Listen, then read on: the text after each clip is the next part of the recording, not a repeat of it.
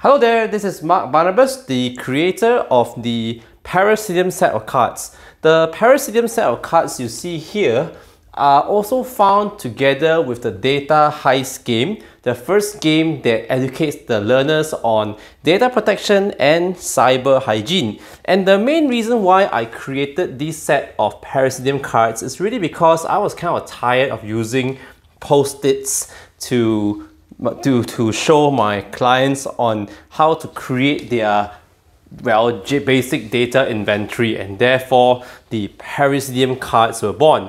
And for most of you who are practitioners already, you will recognize these terms here, where you know that for most legislations with regards to data protection or privacy, we are looking about any personal data that's collected, used, disclosed or stored will fall under the scope of local regulations for personal data protection, and therefore these cards serve that purpose. So there are 5 sets of cards and they correspond to collection, usage, disclosure, storage, and finally protection, which is why we are doing what we do, data protection.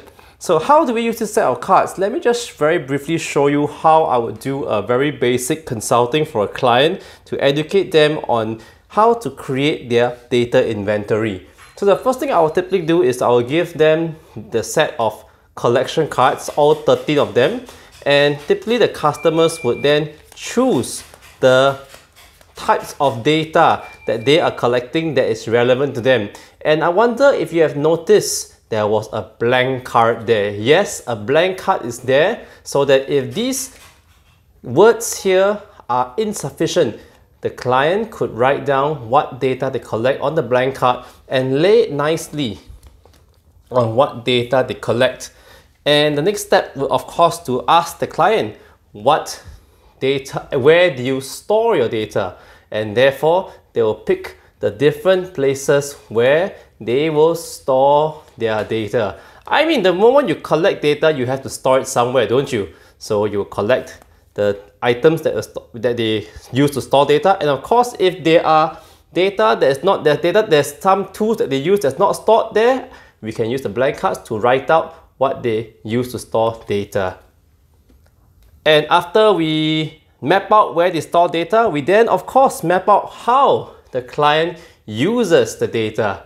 So these are some common ways on how organizations use the data that they hold, and for sure some of these would be used by the organization. And of course, if the functions are not here, there's again blank cards for the organization, the employee to write down what they use the data for. And the final step of final stage of that we know about our data inventory and our flow is our, of course, disclosure, where how we disclose data and where we disclose data to. So likewise, clients would then select the different parties that they would disclose the data to, and same thing, they use the blank cards to write out any party that they disclose data to that is not in the list. So what is this last set of protection cards used for? Now, most practitioners, we all know that to map out the data inventory of the customer, we map out the collection, storage, use, and disclosure. And once we map out a rough inventory, we can really already spot where the gaps are and where they have risk. And these are different sets of protection, and we will very quickly be able to see how well our clients are protected, or whether they've applied ample or adequate protection in their organization with different ways of protection. And if you look very carefully at all these methods of protection, they are all technical, administrative, and physical. So practitioners, you will know what I'm talking about. So if your clients do not have enough of this, then there's a lot of work to be done.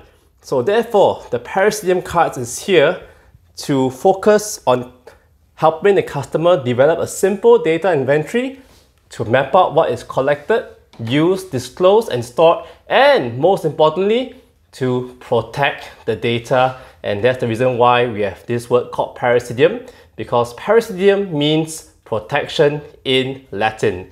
So I hope that you can use these tools for your benefit and for your clients, and let us all work towards a better, more responsible and more ethical ways to protect our data and not condone cyber attacks, and also to educate all employees to take care of the personal data and the data of the organization. So this is Barnabas signing off. Remember to like, share, and subscribe.